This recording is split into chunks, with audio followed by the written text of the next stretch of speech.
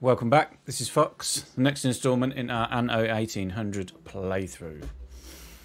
As you can see, I've been busy. There hasn't been a video for a week or so. I've just been getting to grips with this new DLC. Playing around, I've reworked this island about 3 times. I'm still not happy with it. I'm going to have to do it all again. But yes, I did manage to pretty much do a full island of skyscrapers. Plenty more room over here. I'm going to shift this industry back over here. I've still decided to make... well, we're going to cover this. I'm not going to get involved in this now. I wanted to do this in another video. We're going to do what I intended on this video, and that is cabs. I've done enough cabs to get us to, well, way more than we're going to need, put it that way. This is the cab island. Steam carriages, should I say. The whole production chain is set up for this. This is making me 292 steam carriages a minute. This says I'm 400 on the steam motors. I'm not. It's because the warehouses are full. These steam engine, these motor assembly lines need to be running to produce the extra goods that comes from the palace, but we'll get to that in a minute. Yeah, so why did I choose to use this method and not the method that uses filaments? You can swap out. We go steam carriages, items unknown, all islands. Don't know why it's done that. Items, all islands, steam carriages. Must be cabs. Cab assembly line. Right, the specialists I went for are Bruno Ironbright. He's the legendary. He gives advanced weapons at a rate of 1/3, and he also gives back steam motors. You need steam motors to make these carriages, so using this Bruno gives you steam motors back for free in the production of the steam carriages. I then use this one, which is the Bechamel converter. It's an epic item. You get plus 60% productivity and a minus 50% workforce. That's very important. The minus 50% workforce. The next item I use in these is just a generic minus 50. You can use the Bell or the one from Nate that gives you minus 50 to get these to a negative 100 workforce. That way, you can boost them an extra 50% in the working conditions with no cost, no penalty, no riots. I don't get any riots every year. I get the occasional one go pop just because of the production. So yeah, all of the cable assemblies are that setup. So Bruno, Bechamel converter, and a Bell, all negative 100% work, all negative 100% workforce. So they got a massive boost. We've got 100, 60, 310, 360, 410, 500 and some % boost we get. So yeah, they're all working super crazy. Plus, because as I said earlier, the palace department, the local department, you get a plus 50% productivity boost just by choosing this local department, the Department of Labour. Then there's this one, Skilled Labour Act. It gives you, well, look, you can see, whichever production chain you're using that makes goods of this, which makes use of this policy, it gives you them back again. So it makes steam carriages at a rate of 1/3. It also produces me steam motors. The steam motor factories produce steam motors again. You can see they're producing double the steam motors every 5th cycle. We are then getting steam motors back from Bruno as well. So it just makes perfect sense to use the steam motors for this setup. As I said, there is an item that enables you to swap out the steam motors. Excuse me. Swap out the steam motors for filaments. But that needed an awful lot of coal, and I didn't want to deal with that. So yeah, really straightforward. Just steam motors and cabs. We'll go over the cabs in a bit. The steam motors are dotted around the place. These are just at 0 workforce, so I'm using the Bechamel converter. This can affect the steam carriages as well. I'm then using the printing press and a ferras to get us down to the negative or 0 workforce. As I said, so we can boost it at plus 50. So these, it's not going to show me, excuse me, because the warehouse is full. It's not letting me hover over the production. Suffice to say, they're running at a lot. We're getting 25, 85, 135, 185. They're at about 485% plus the extra items that we're getting back because of the Skilled Labour Act. So yeah, all the steam carriages need are the cabs, which we'll go over. All the motor assembly lines need, are the steel, which has been made on site. The brass I am importing. I'm using the advanced weapons that come as a byproduct to re-import the brass, so that's costing me nothing. I'm making half of the coal, or just under half of the coal and the iron that we need to make the steel on site. I'm using the mines. Coal, iron, sorry. Iron. I have 3 iron mines and 4 coal mines on here. The rest is being traded through Docklands via the advanced weapons. I just keep it on maximum so it's always topped up when he comes around. The steel, you can see it dotted about the place. This is just... These run off the same items that the steam engines use as well, so you can get them to 0 workforce with quite a big boost. And also we get steel back from the Skilled Labour Act as well. So using the Skilled Labour Act on an island making these cabs just makes perfect sense, because you're getting a lot of these goods for free. Yeah, that's it. Nothing else too crazy over here. So this setup enables me to have 1, 2, 3, 4, 5, 6, 8 piers. All of the depots, all of the loading wharfs. It's a real cool setup. I've been using this about the place. And we've got an island storage of 3,600. I will increase this because I'm going to be using this as an island to trade a lot of stuff because of the advanced weapons. I will need to ship them out around the place because the numbers of stuff that I'm going to need to be trading are not going to be able to just fit on here. There's just not enough island storage. I can increase it by quite a lot. Could probably get this up to 5,000 with the space that I've got, if I'm lucky. So yes, cab assembly line. Ooh, what I did want to talk about is before I came to this method, there was a version 1 of this. If you remember the Facebook group, you probably did see it. This was the version 1. Believe it or not, this is clipped. So every single one of these cab assembly lines is clipped, which means they're producing the same amount what 2 cab assembly lines would, for the same amount of space that they're taking up. But for me to do this, for me to clip these cab assembly lines, the whole island was covered pretty much with trade unions. I think there was enough room for me to get 1 trade union in here. And the overall output of this island was significantly less to the one that we've got now. The overall output was this. It was 176. I was making 83 tons of champagne. I decided to, and significantly more advanced weapons. I'll show you. So that was 176. We're making 292 here. Around about the same advanced weapons, believe it or not. But yeah, so I've managed to add an extra 100 tons a minute production on by not using the clip method and just spamming them around a trade union.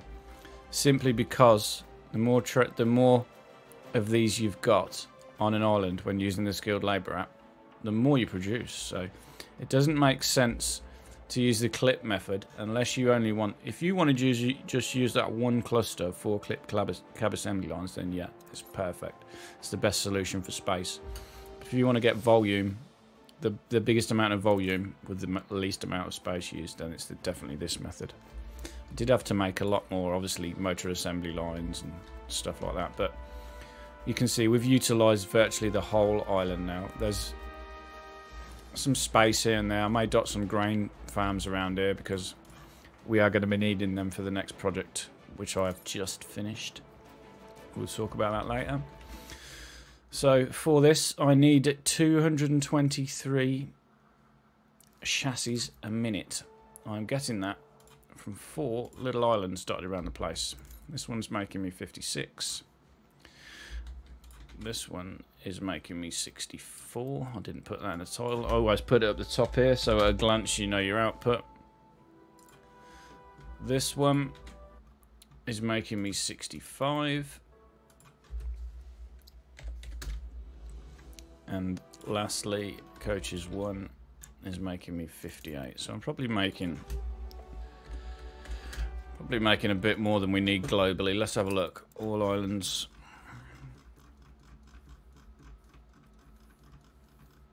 Chassis. Yeah, I'm making 20 more a minute than I need, so I probably could thin that down. Or maybe just ship them off somewhere else and make another cluster of steam carriages. But yeah, these setups are really straightforward. They're perfect for these little islands out here, because all you need is wood, timber and rubber. Obviously, I needed a rubber island to do this. I didn't bother recording this. Rubber islands are pretty uneventful, because you simply just plop the farms down and then reap the rewards. Same as the coffee island that I went over. I decided to make the cigars on site to save shipping the tobacco around. You can see the cigar factories are here, making use of the tobacco that we get produced as a byproduct. So there's 39 tons a minute tobacco here. We're making 37 tons of cigars. All in all, this island is producing me 256 tons of rubber per minute.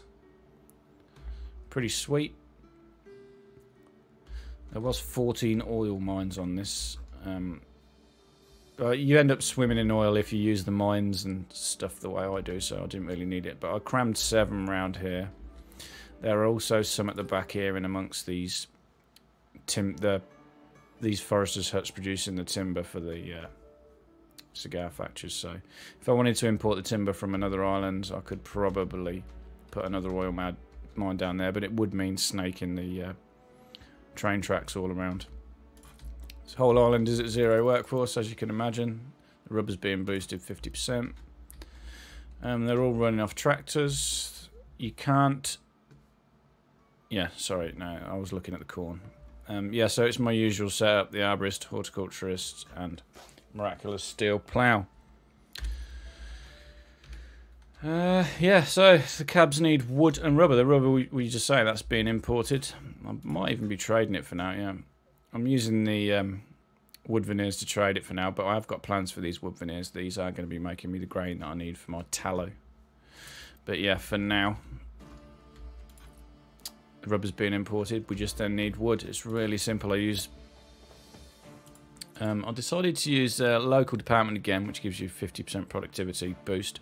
And then I decided to use the 1 extra item slot. The main reason, I didn't want these lumberjacks huts to take up a lot of space. So with 4 items, you can decrease the density a lot. And I've also put Miss Rodriguez in here as well. So we managed to squeeze 17 tons of cotton out of this little bit. I mean, it's not much, but if each one of these islands is producing 17 tons of cotton, this one's producing 25.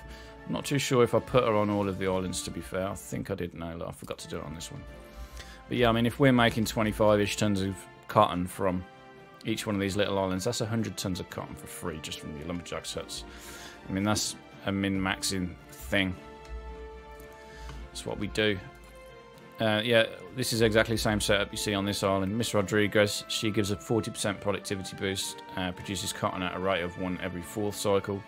Secateur, Druid Sickle, and Ursula Green, this one gives a big boost, but these 3 are mainly for the forest density, so you can squeeze them all around 1 trade union.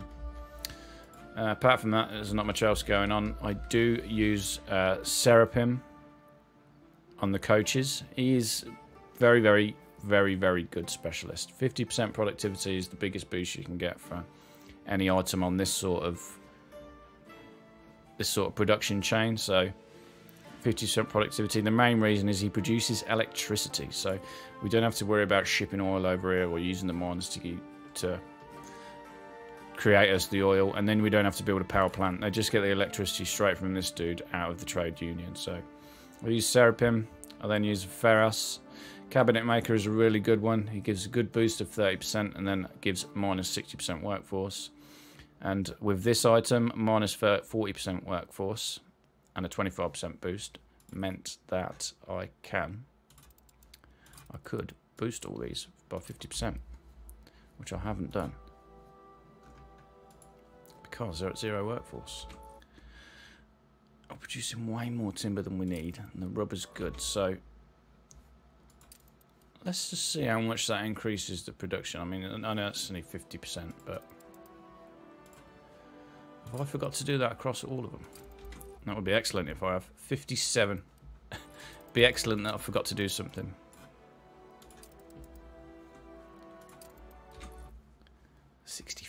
That's 7. That's an extra. That's going to be an extra like 30 plus tons if I forgot to do that on them all.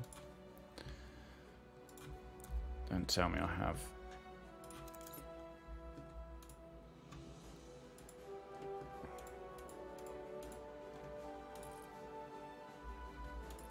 What is that one? One of these just showed at workforce.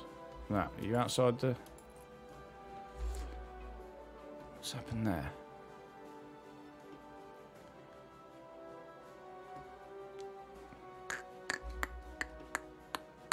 Done it the wrong way around.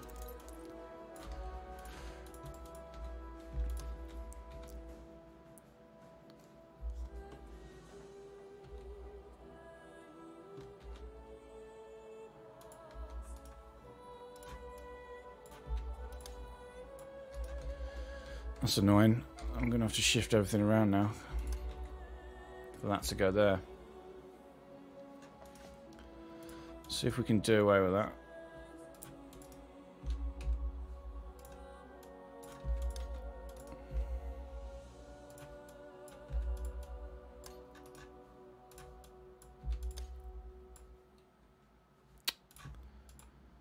Stop it.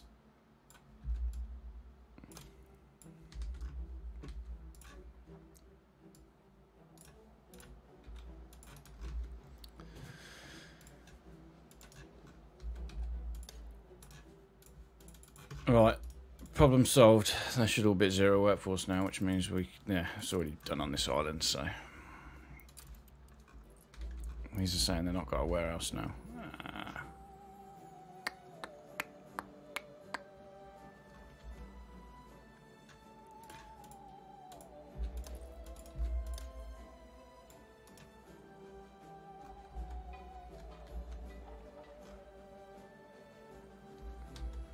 Very, very annoying. Can I move the palace to there? Because... Yes. Right, that's that sorted. Has this one been done? No. So this is at 65.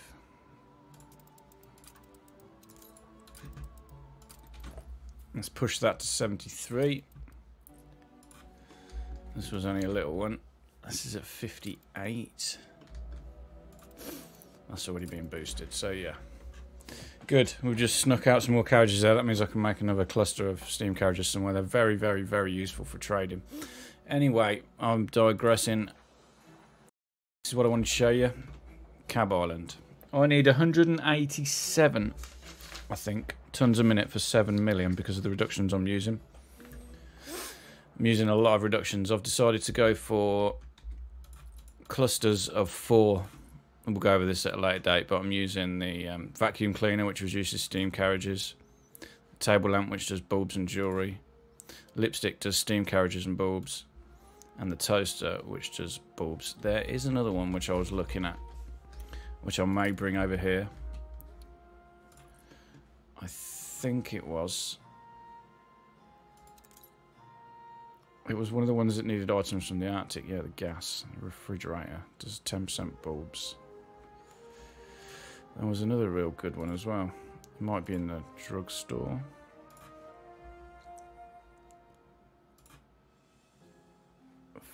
Face cream.